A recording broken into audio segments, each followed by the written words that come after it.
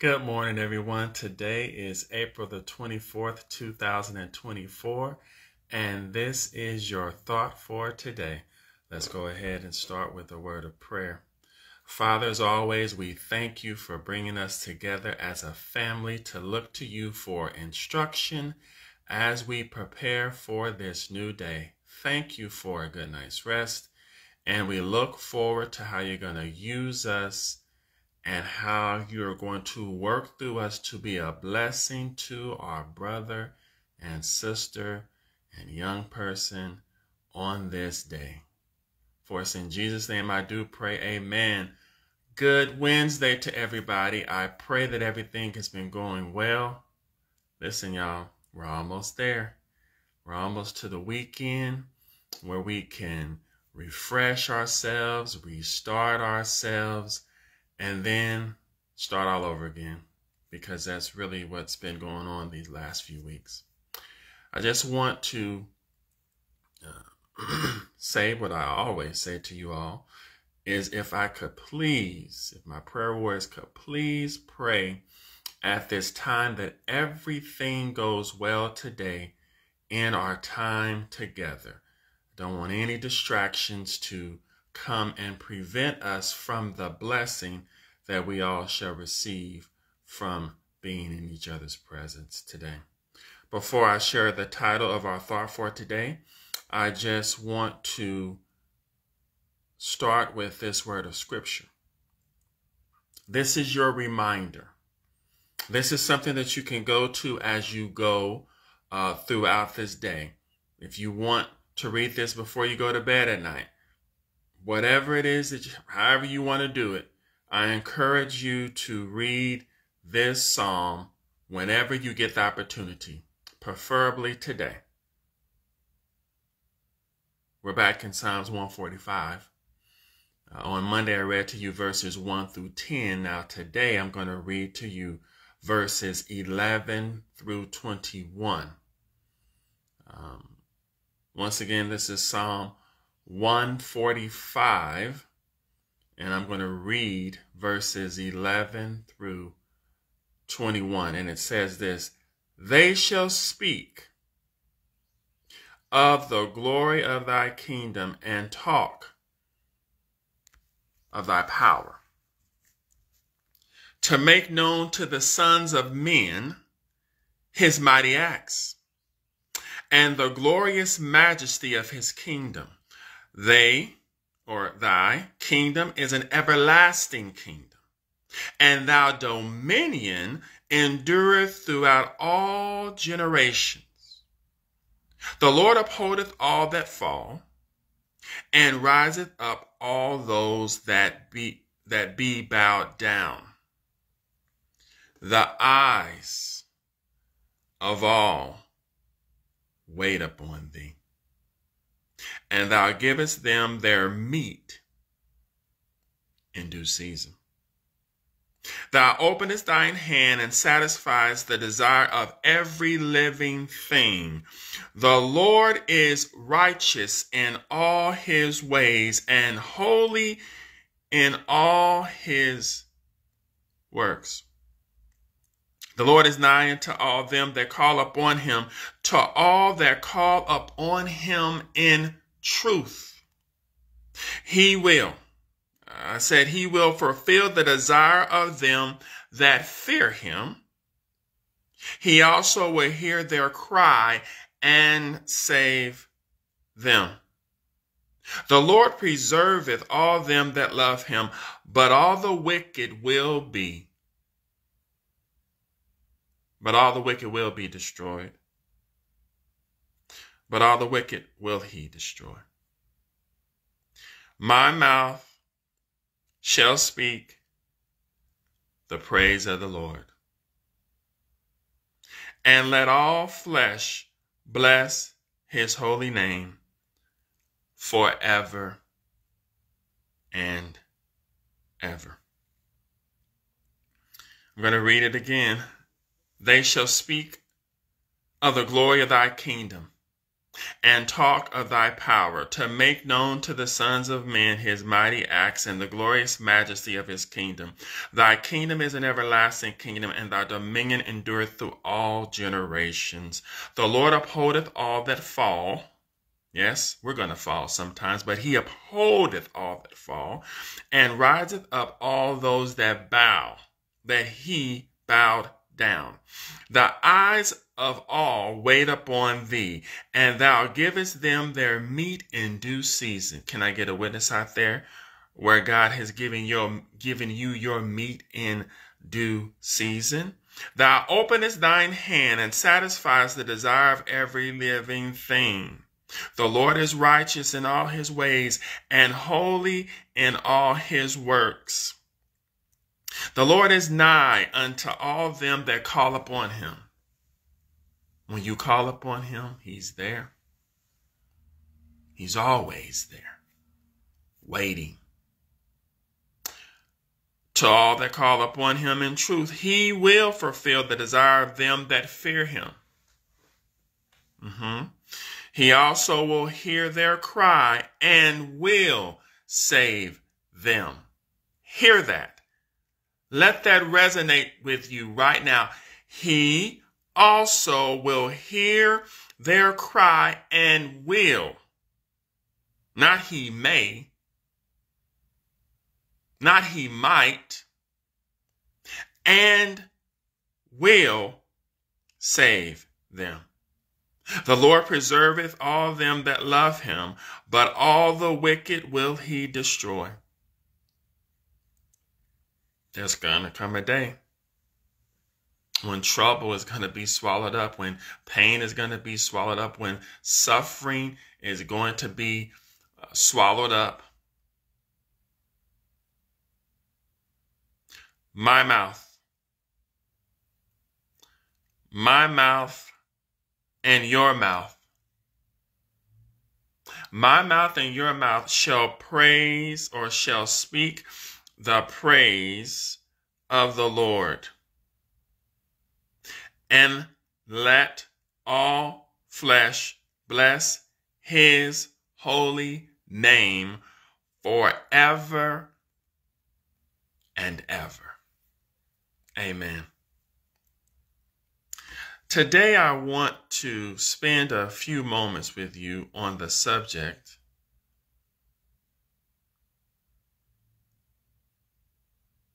I have decided.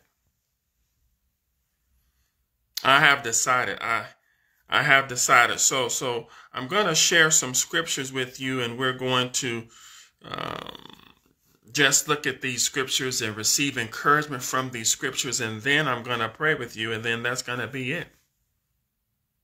I have decided. So what have you decided then, Robert? I'm glad you asked me. Ecclesiastes 12, 13, and 14 says this: let us hear the conclusion of the whole matter. Fear God and keep his commandments, for this is the whole duty of man. Fear God. I have decided that I'm going to do what God has entrusted for me to do. I'm going to love God with all my heart, mind, and soul and strength. And I'm going to love my neighbor as myself. Yes, that's what I'm going to do. So I'm not going to tear down my brother. I'm not going to look down upon my brother. I'm going to raise him up. I'm going to extend my hand and help him when I see that he is in need of help. Because there was a moment in time in my life where God extended his hand, gave me help. So if God has done that for me, then I'm going to do that for my brother. So as the scripture just said in verse 13, because we're about to go to 14 in just a second, it says, let us hear the conclusion of the whole matter. For God, fear God and keep his commandments, for this is the whole duty of man. It's not about getting money. It's not about having a name for yourself. It's not having your name in lights. It's not having that car. It's not having that house. It's not having that bank account. It is to fear God and keep his commandments. For this is the whole duty of man and woman. Then God says something very interesting. He says, for God shall, not he may, he's considering, he's thinking about, no. It says, for God shall bring every work into judgment.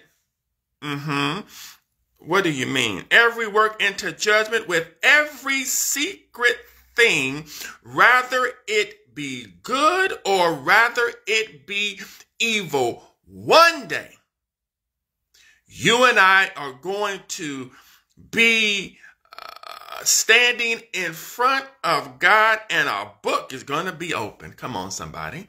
And in this book is going to reveal every secret thing. Rather it was good or rather it was evil. Yes. So today, you and I need to decide what's going to be in that book.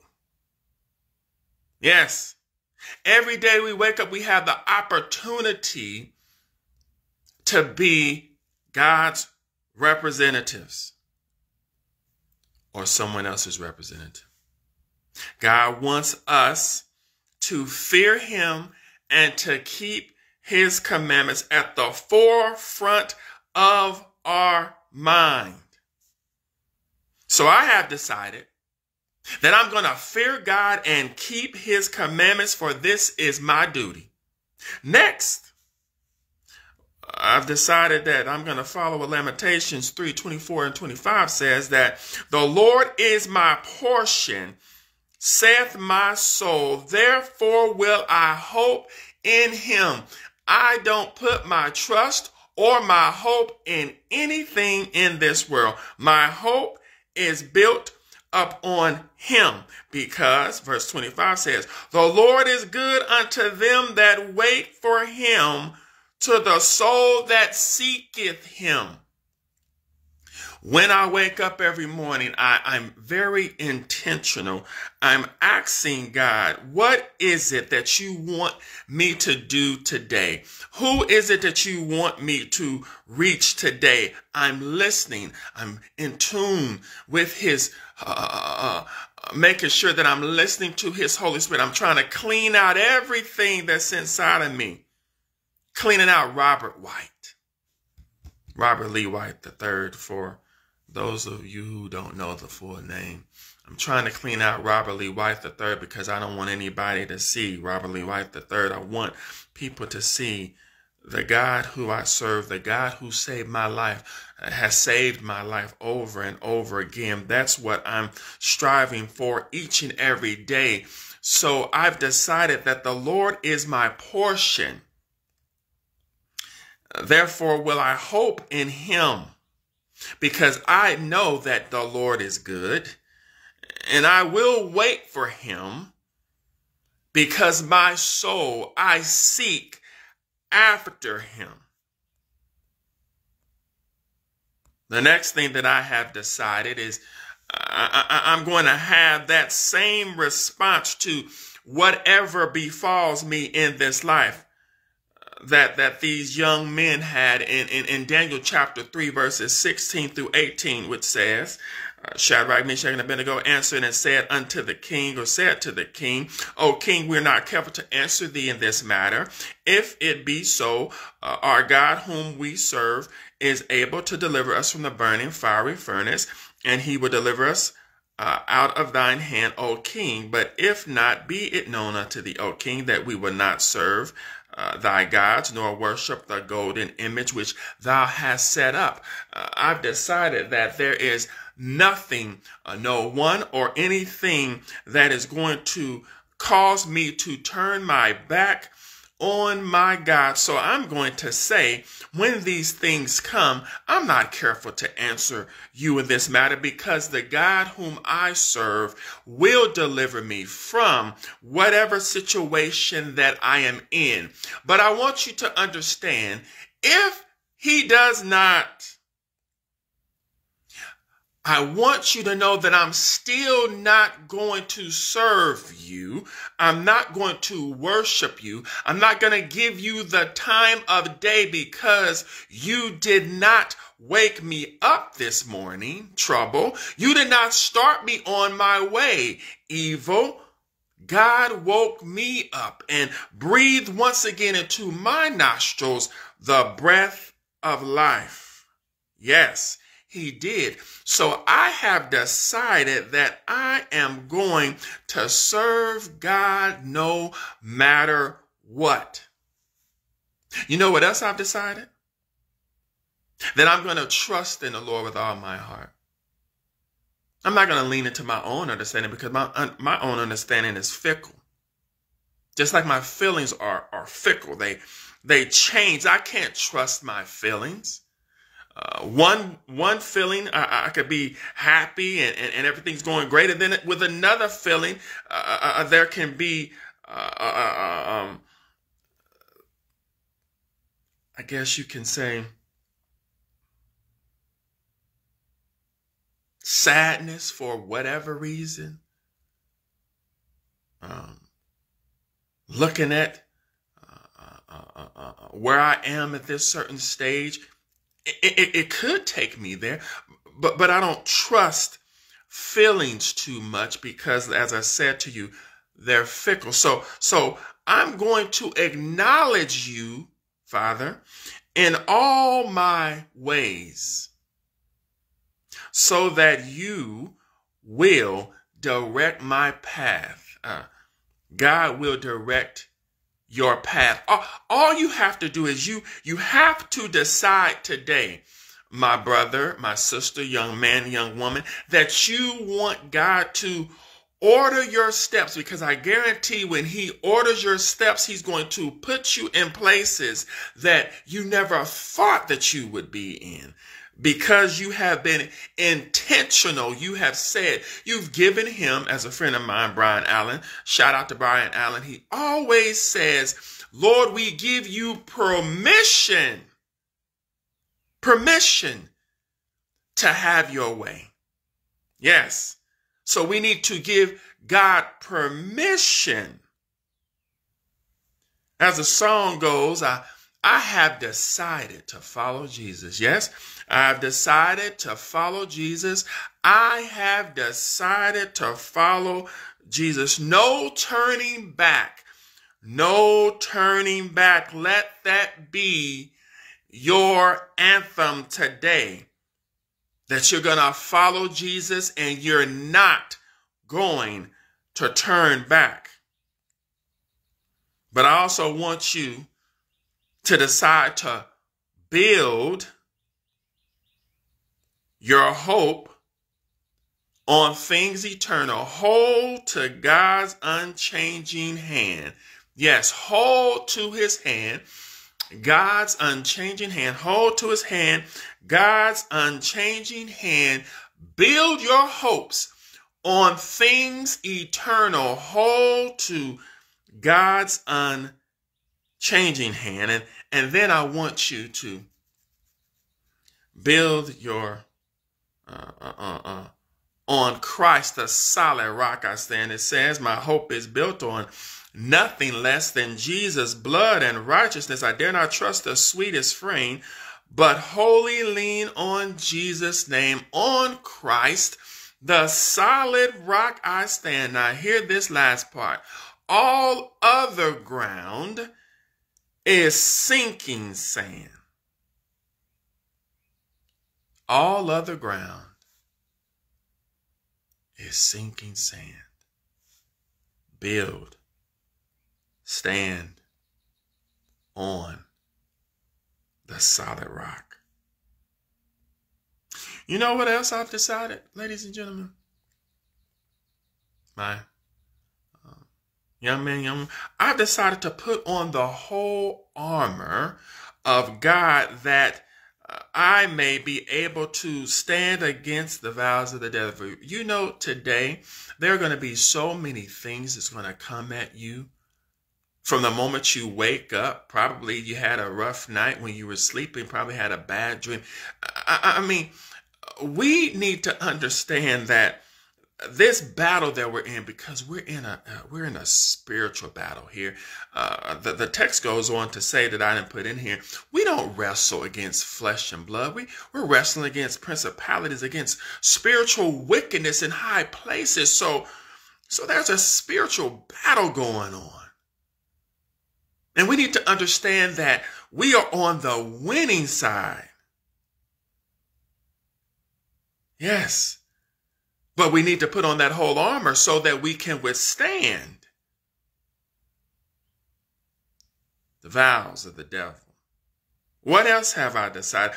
I've decided that I'm going to follow Matthew 16:24 that says, "Then said Jesus unto his disciples, if any man will come after me, let him deny himself and take up his cross and follow me." That's what I just got done saying to you all a few minutes ago, that I'm very intentional in the morning that I die to myself so that the Holy Spirit can come in and lead me and direct me. And this is not a one-time thing. This is not a one-hit wonder, if you will. This is a continual, just like I drink water every day, just like I eat every day, just like I go to sleep at night. That's what I do every single day. My prayer is, Lord, what would you have me to do today? And I guarantee he will use you. He will bless you. He will send you into spaces and the places that you never thought you would. And you will be amazed of what he will do through and for you, because you're going in with his power. Furthermore, I have decided that I'm going to apply Joshua 1:9 to my life. And it says this in verse 9, "Have I not commanded thee? Be strong and of a good courage. Be not afraid, neither be thou dismayed, for the Lord thy God is with thee whithersoever thou goest." Now, I know that this title says I have decided, but I want to change it and to say that we have decided that we're going to fear God and keep his commandments. For this is my duty, that we have decided that the Lord is our portion, that we have decided that we will not bow down nor serve or worship an idol, that we have decided that we're going to trust in the Lord with all of our heart, and lean not into our own understanding, and acknowledge him in all our ways, acknowledge him, and he will direct our path. We have decided to follow Jesus, so we're not going to turn back. No, we're not going to turn back. We are going to hold on to Christ, the solid rock I stand, because we understand that all other ground is sinking sand. We understand that we are going to put on the whole armor of God, because we understand that the devil has a lot of things that he wants to use to take us out. We have decided that we are going to deny ourselves and take up our cross and follow God. But lastly, we have decided that we are going to be strong and of a good courage. We're not going to be afraid. We're not going to be dismayed, for we recognize that the Lord our God is with us whithersoever we go. Excuse me. So I want to thank you today for deciding to choose the Creator, the one who knows every hair on your head, that's going to be with you today, that's going to help you through every situation today. I pray that you received a blessing from this thought for today, and I will see you next time. Let us pray. Father, I thank you for my family today. I pray that they will understand that you are with them every step of the way, and that there is nothing that you cannot and will not do for them and through them. Thank you, Lord, for your sacrifice. Thank you for your love, and thank you for the wonderful experiences that we shall have today. For it is in Jesus' name we pray. Amen. God bless you all, and I'll see you next time.